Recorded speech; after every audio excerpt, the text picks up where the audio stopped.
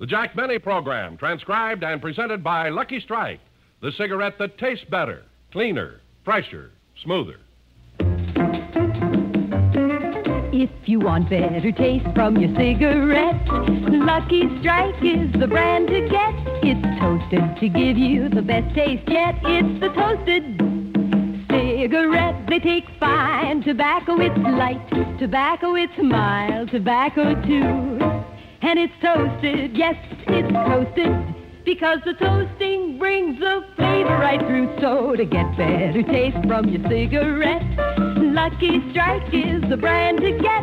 It's toasted to give you the best taste yet. It's the toasted cigarette. This is Don Wilson, friends. I guess you all have heard of Bill Coram, the famous sports columnist, who's also president of Churchill Downs in Louisville, Kentucky. Well, he's one of the many millions of people who smoke Luckies, and this is what he says about them. I smoke Luckies because they give me the enjoyment I like, and they taste better than any other cigarette to me. Now, Bill Coram's reason for smoking Lucky Strike is the same one most Lucky smokers give: better taste. What makes a Lucky taste better?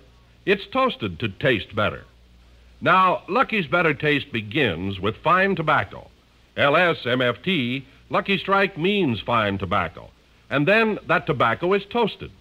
It's toasted. The famous Lucky Strike process brings Lucky's fine tobacco to its peak of flavor, tones up this naturally mild, good-tasting tobacco to make it taste even better, cleaner, fresher, smoother.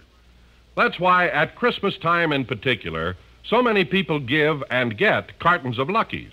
A brightly decorated carton of Lucky Strike says, "Merry Christmas and happy smoking," 200 times. Remember cartons of Luckies. So nice to give, so wonderful to get.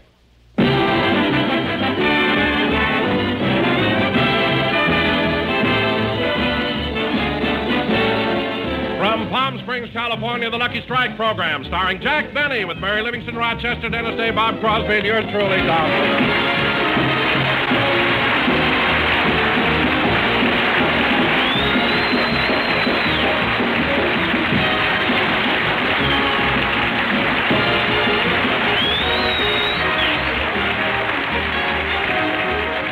Ladies and gentlemen, as always at the height of the tourist season here, Palm Springs is just full of celebrities. But now I give you the celebrity the whole town is talking about because he's the only one paying summer rates. And here he is, Jack Benny.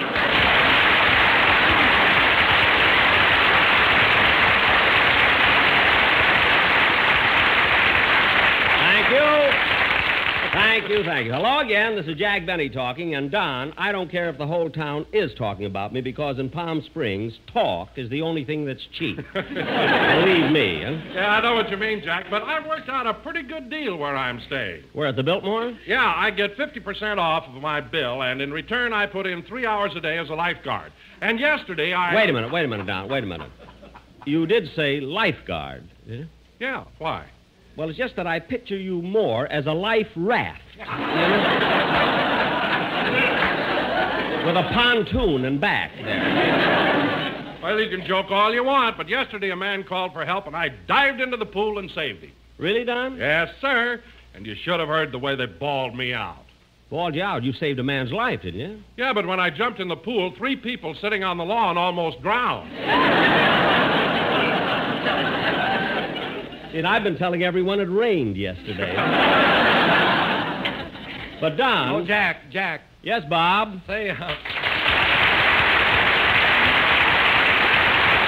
Crosby, ladies and gentlemen. What is it, Bob? well, before we go any farther with the show, I'd like to take a roll call of the orchestra. A roll call? Of the orchestra? We've never right. done that before. Well, believe me, Jack, I know what I'm doing. Well, all right. If you have to, go ahead, Bob. Okay. George. Here. Kirchie. Here. Songer. Here. Remley.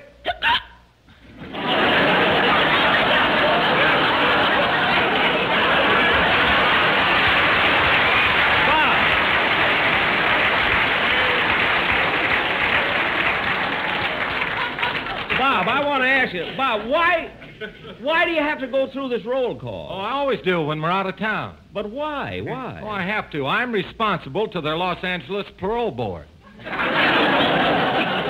Oh, I see. Well, don't let me stand in the way of the law. Hardy? Here. Tackleberry? Wait a minute. Tackleberry's one of my writers. He's on parole, too. That's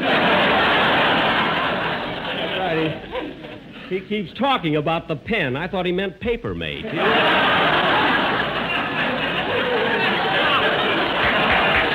anyway, I'm sure glad that all the boys are now if we can... Oh, hello, Mary. Oh, hello, Jack.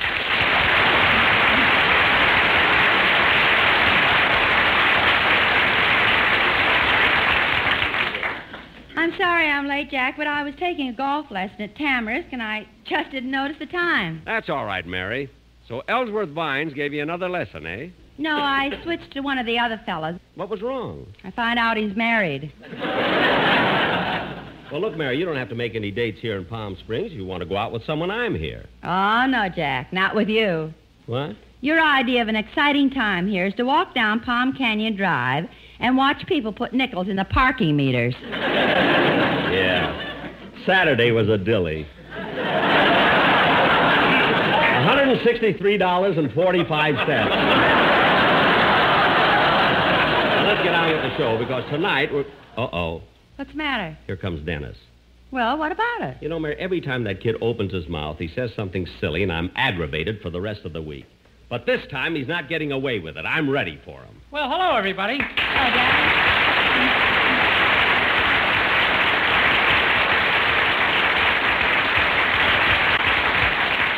Hello, Mr. Benny. Boy, 2 weeks in Palm Springs has sure made you look different.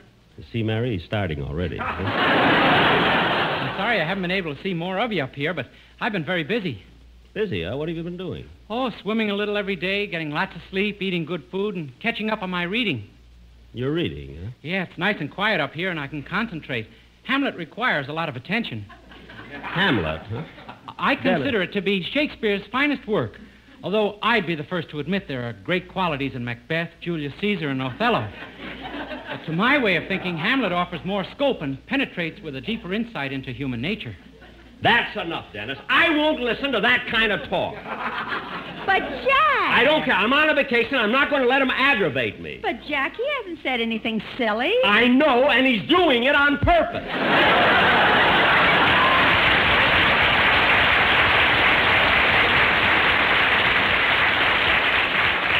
Dennis, you're deliberately trying to annoy me. Oh, no, I'm not, Mr. Benny. Then how come you're talking intelligently? I can't help it. I was out in the sun too long. Huh? But I discovered a way to keep cool. You did? Yeah, I get a big punch bowl, fill it full of shaved ice, put in 3 lemons, 2 oranges, some ginger ale, a quart of scotch, a bottle of Smirnoff vodka, and 5 maraschino cherries. Dennis, you drink that? No, I sit in it. That's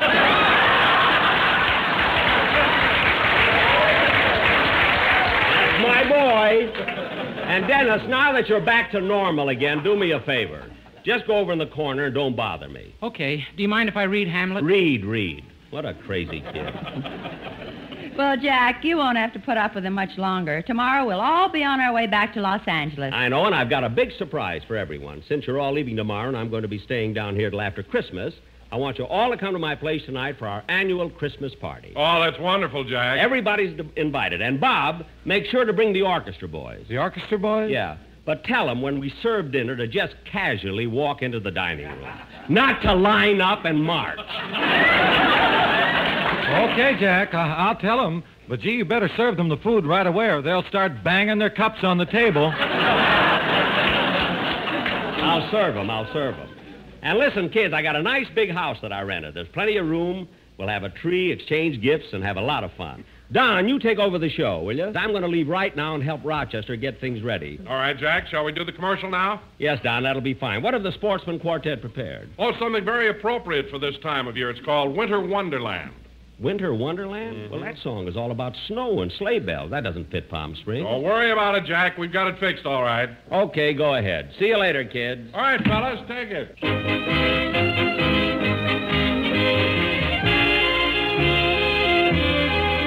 Sleigh bells ring, are you listening? In the lane, snow is glistening. A beautiful sight, we're happy tonight, walking in a winter wonderland. Gone away is the bluebird. Here to stay is a new bird. He sings a love song as we go along, walking in a winter wonderland. In the meadow we can build a snowman, then pretend that he is Parson Brown. He'll say, are you married? You'll say, no, man. But you can do the job when you're in town. Later on, we'll conspire as we dream by the fire to face unafraid the plans that we made, walking in a winter wonderland. Coyote, how are you listening? See that owl, eyes are glistening. The desert at night is a beautiful sight. Palm Springs is a winter wonderland. In the sun, one relaxes. Oh, what fun forgetting taxes. If you can afford your room and your board, Palm Springs is a winter wonderland. Santa rides the desert and he's singing, Merry Christmas, yippee-oh-ki-yay. In his bag for Benny he is bringing some shampoo and a curly new toupee. Though you roast and you swelter, still we boast you need shelter. Just take it from me, along about 3. Palm Springs is a winter wonderland. Lucky strikes give you pleasure. Lucky strikes you will treasure. Yes, luckies are great when you celebrate Christmas in a winter wonderland. Better taste is the reason Lucky strikes are so pleasing. Yes, Lucky's the one to pop in the sun. Christmas in a winter wonderland. Lucky strikes are made of fine tobacco. Luckies are as smooth as smoke, here's why. Cellophane protects each separate pack, so they're always fresh and they are never dry. It's the brand you will see more by the pool, at the billboard.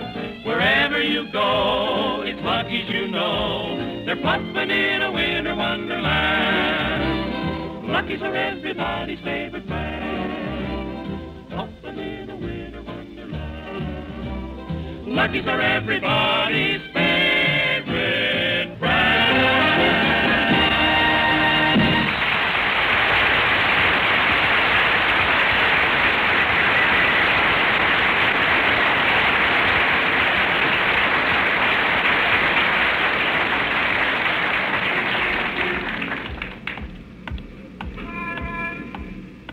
Gee, I'm glad that drugstore was open so I could finish my Christmas shopping. See, I get Christmas presents from everywhere. CBS, Lucky Strike, even my hometown, Waukegan. I wonder what Waukegan will do for me this Christmas. Last year they did a wonderful thing. They destroyed my birth certificate.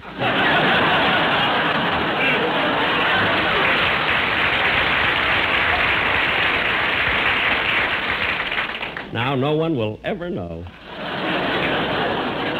Jingle bells, jingle all the way. Santa needs a nickel here if he wants to park his sleigh. Yum bum bum da dum dum dum. Oh, pardon me, sir. That's quite all. Mr. Benny! Why, Mr. Kitzel!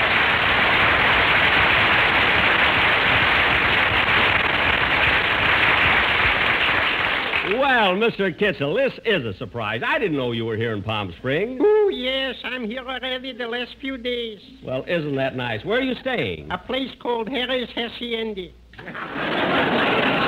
Harry's Hacienda. I've never heard of that. Nationally advertised, it isn't.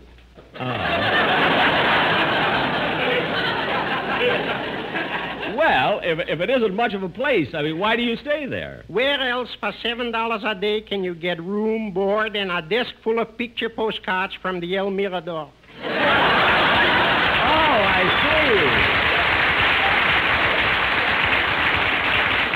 see. Well, tell me, do they have a swimming pool? Finally, I found it. You mean You mean the swimming pool is that small? Small. This morning I had breakfast and the hole in my bagel was bigger. Well, what's the difference as long as you're having fun? Say, Mr. Kitzel, I'm having my cast over this evening for a little get-together. How would you and your wife like to join us? Thank you, but I'm afraid we couldn't make it. My wife is still upset from the steak ride last night. Oh, your wife was on a steak ride? Yes. What happened? It took 8 men to put her on the horse. Oh, Mr. Kitzel, you must be joking. Your wife's not that heavy. Me you could convince, but the horse you can.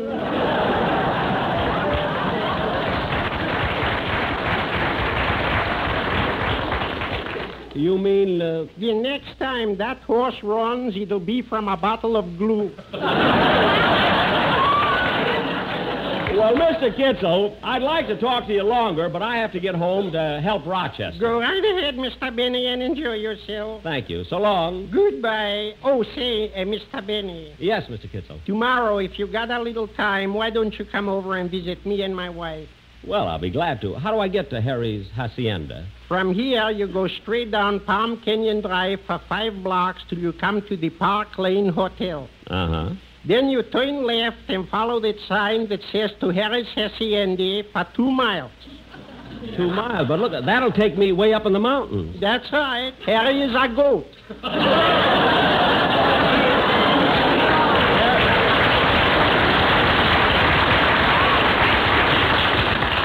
A goat? Yes. Mr. Kitzel, you're joking. Smell me. What?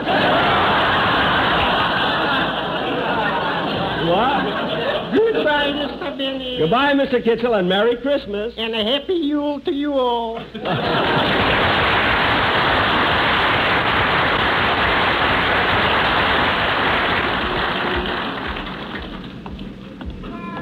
Jingle bells, jingle all the way. La la la, da-dum bum bum. Gee, it'll be fun being in Palm Springs for Christmas.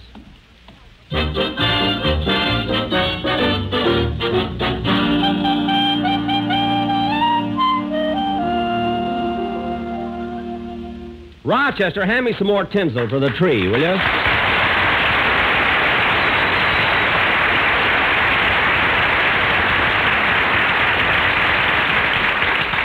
Here you are, Mr. Benny. Gee, I'm sure glad I decided to rent this house for Mr. and Mrs. Martin. It'll be just perfect for the party tonight. Yeah. Well, all the tinsel is on. I think I'll put on the ornaments. I'll put this nice red one up. Ouch!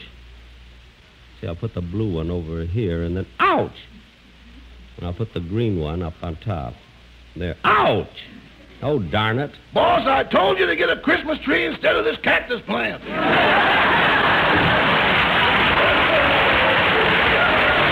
Well, Rochester, I'm not going out and buy a Christmas tree when I have a perfectly good one at home.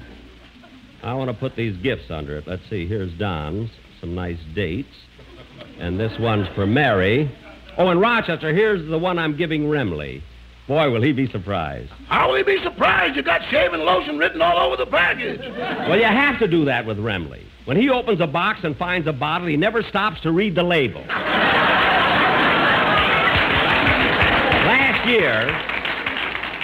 Last year, I gave him a miniature ship and a bottle. The mask stuck out of his mouth for 3 months. Every time I asked him something, he had to answer me through the crow's nest. Believe me, I know what I'm doing. Oh, Ross, that must be the gang. You let him in, and I'll go out in the kitchen and get the hors d'oeuvres. Okay.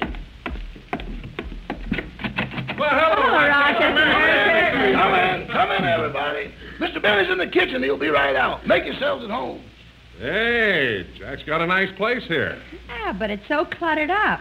Rochester, help me clean it up. I'll throw some of this stuff out. Not that, not that. That's the Christmas tree. Christmas tree? Hey, that's nothing but an old cactus plant. Oh, we would have had a tumbleweed, but the wind was blowing and we lost it coming through Indio.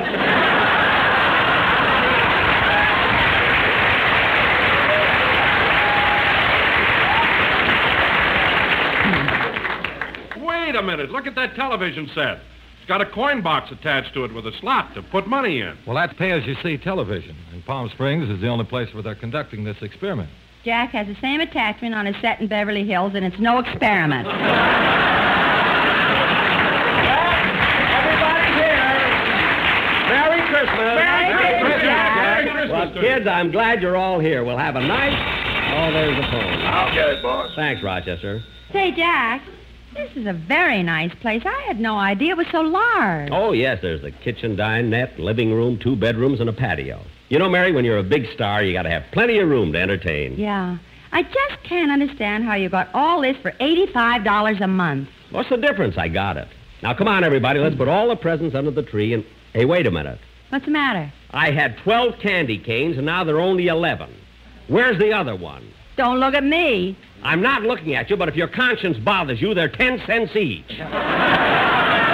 Oh, don't be so silly. Say, boss, Yeah, Rochester. Who was that on the phone? that was Mr. Coleman calling from Beverly Hills. Oh, Ronald Coleman? Yes, sir. He wanted to know if you'd be back in town for Christmas.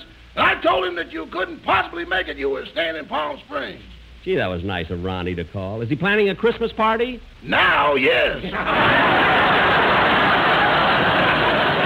Huh? He said he'd check with me later about New Year's.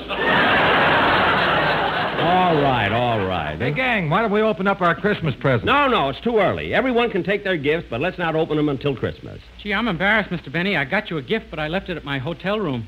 Oh, that's all right, Dennis. You didn't have to bother getting me anything anyway. Well, truthfully, I didn't know what to get you. You have practically everything, but I went all over Palm Springs and I finally found something. Really? What'd you get me, Dennis? A Gila monster.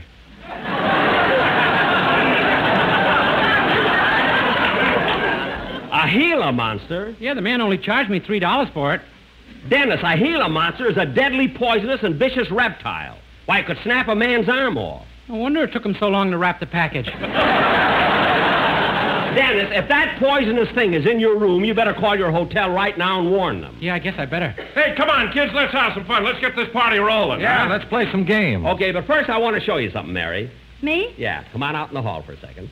All right. Well, here we are. Look up, Mary. Why, Jack, it's mistletoe. That's right. And that means that I get to kiss you. Oh, Jack. Now, come on, Mary, give me a kiss. Now, pucker up. All right. There. I knew it. You ate the candy cane. I knew it.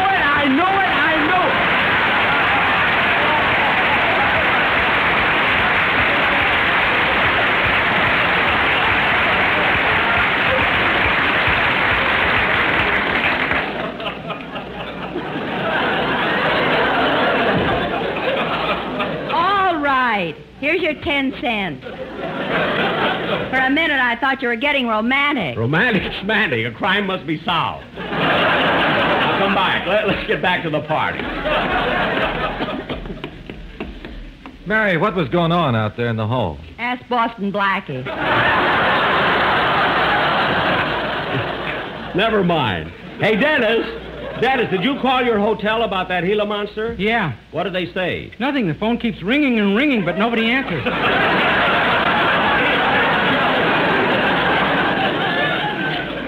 What? Do you mind if I stay here tonight? All right. Now, come on, let's get things started here. Let's all sing Jingle Bells. Yeah, let's all sing, huh? What's that noise? Remley wants to go home. Remley, put down that hacksaw and use the door. What a gang. Now, come on, kids, let's sing Jingle Bells. Jingle bells, jingle all the way. Oh, what fun it is to ride in a one-horse open sleigh. Hey, quiet now! Jingle bells, Hold it! What's going on here? Hold it, kids, it's the owner. What's the matter, Mr. Martin? I'll tell you what's the matter. I'm not going to stand for noisy parties like this going on in my house. Now, wait a second, Mr. Martin. So what if we are making a little noise? You're forgetting I'm paying you $85 a month to rent this house. Whoever dreamed you'd be throwing wild parties? When you came to me, you looked like a nice, quiet old man. But look, Now I find out you're a Hollywood playboy. look, Mr. Martin. And what are those convicts doing here? Those are my musicians. Fellas, this is a party. Stop making those license plates.